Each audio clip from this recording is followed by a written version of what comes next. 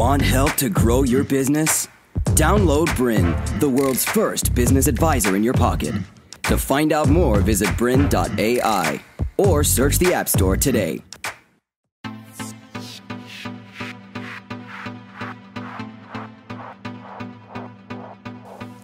Hi, welcome to Inspired. My name's Mark Bunn, and today we're going to be looking at why happiness is becoming the new workplace revolution.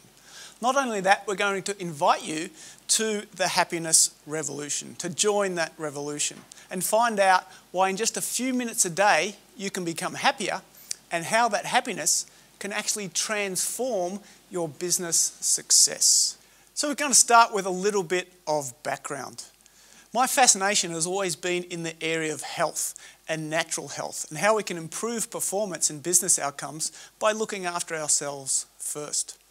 Many years ago, I finished a Western health science degree, and probably like you and many people in our world today, at the end of that study, I was quite confused.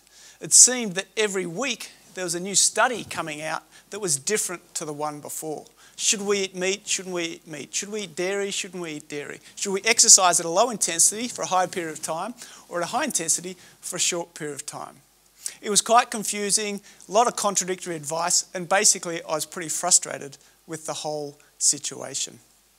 It was at that time that I actually went to Southeast Asia. I was on a holiday and also working for an aid group in Cambodia. And what I did is I went out into many of the little remote communities. Some of the communities where they hardly had the shirt on their back or the roof over their head, they were that poor. But something struck me about these people, and that was they were happy. They had big smiles on their faces, and I thought, what have you got to be happy about? But they'd give you their last grain of rice. There was this feel of community and love and warmth. I came back to my country, Australia, where people have fancy cars, big houses, great jobs. Everyone's stressed, depressed, overweight, diabetic. And so this really intrigued me. And so what I started to look at was these Eastern traditions of healthcare and performance. At the time, all I knew about the Eastern cultures were that they were very good at fitting 25 people on the back of one motorbike or creating curries that could burn holes in your underpants. But what I found out was that they had a very rich wisdom of how to be healthy, how to live life to the full and enjoy robust health while doing that. And so what I want to talk to you today is about how that can affect business. Because basically the little model I want to go through now, I think really turns things on its head in terms of not only health and performance, but as we'll see in a moment, our business success. It's my belief, coming back from these cultures and studying them and researching them for many years, is that our present day focus on health actually for many people today makes them more stressed. You think about it, we're overloaded with information on how to be healthy. You know, we've got to get 10,000 steps and we get really stressed if we only get 9,800 steps. And we sort of try and walk around the bedroom 6 or 8 times to try and get our 10,000 steps. We go to a party, we're having fun, and we go have some cheesecake and someone points out how much sugar's in the cheesecake. And we all get told about how many hours of sleep we need to get. We get bombarded with information on how to be healthy so much that I think many of us feel guilty about what we're not doing, and in turn, it creates stress. And we know, obviously, from the last 20 years of research, the effect that stress has on our health. It creates the exact opposite, ill health. So it was interesting when I started to review these long-living, healthy cultures. And in fact, I devoted the entire first chapter of my book to what they focus on. And that is happiness, emotional health. They don't go about their day counting calories and analysing good fats and bad fats and talking about antioxidants.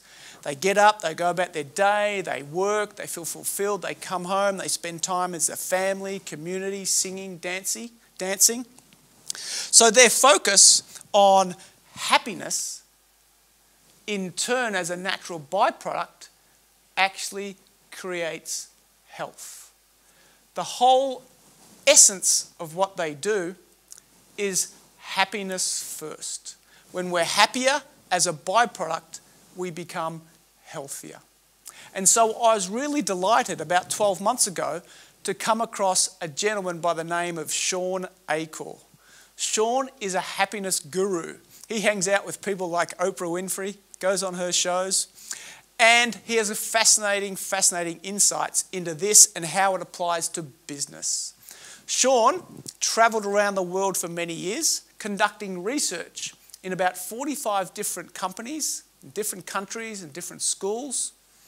And what he showed is that just taking a couple of minutes a day to do activities that create more happiness in our lives translate into the most phenomenal, important business results. And we're going to have a look at a couple of these right now. Number one was his research on what he called the happiness advantage, when we can get into a state when our mind and body are in a positive, happy state rather than a negative or a neutral state, a happiness advantage.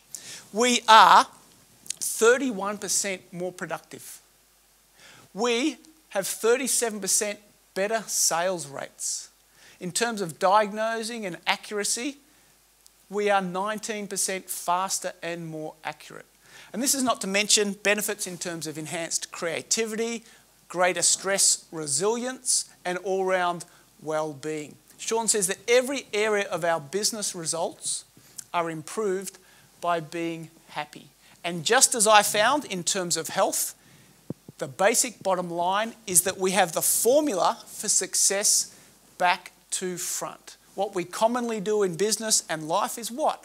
We work harder.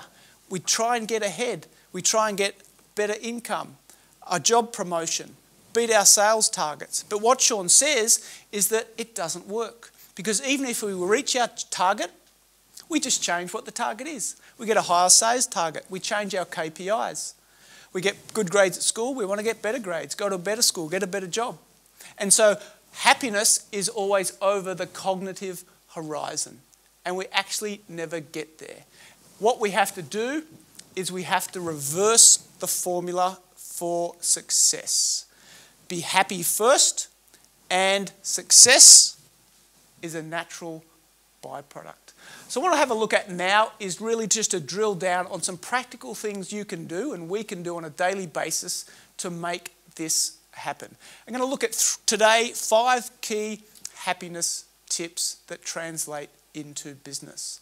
Number 1 is gratitude. You've probably heard about gratitude of late. It's becoming very well recognised tool for success. There's some research done in 2003 by Emmons and McCulloch. And what they showed is that people that have a daily happiness journal and record that each night before they go to bed or first thing in the morning, significant improvements in general well-being. They sleep better. They have reduced pain and they're able to handle change better. There's also been research on what's called functional MRI studies that actually pick up brain activity, and that when we are grateful or experiencing gratitude, it actually stimulates certain areas of our brain related to pleasure centres.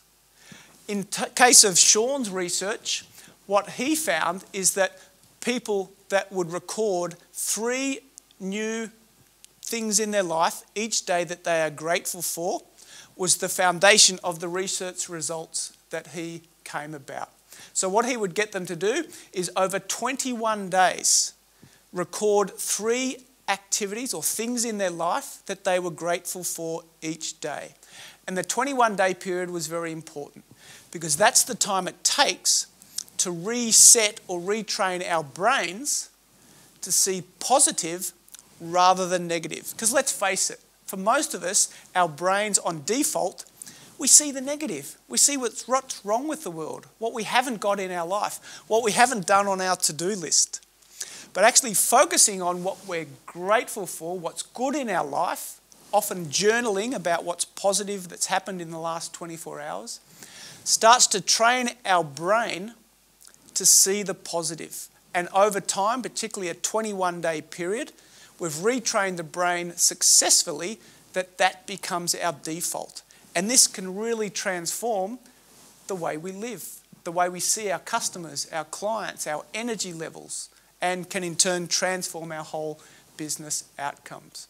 So I'd really encourage you now to maybe even stop the tape right now and to get out an exercise book, or maybe go online and use what's called the 5-minute journal. That's what I use each night to do my gratitude activities. And maybe write down 3 things you're grateful for in your life right now. To continue enjoying this presentation, download Bryn, the world's first business advisor in your pocket. To find out more, visit bryn.ai or search the App Store today.